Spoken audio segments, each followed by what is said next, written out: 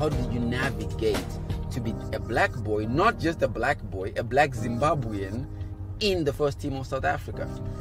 I think, I'd say in the beginning, yes, there was a lot of that, a lot of division, especially with the black people saying that they're not well represented in the national team. And, I think it actually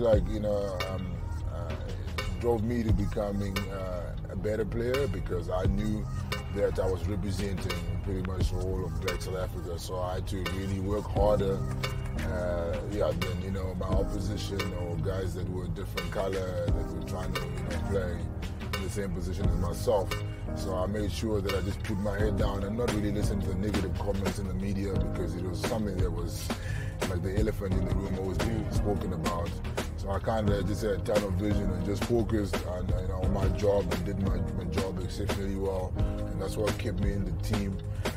And then now, I would say the team has moved, towards a much, better direction in terms of representation. You can see now we've got a black captain, the first black captain ever, Acie Lumumba, and that has just united the nation in so many ways.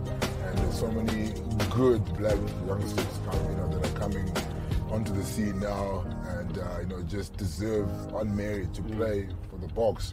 So I'd say the whole perception that was there has kind of changed. It's moved away from that now to actually becoming a team that represents the nation.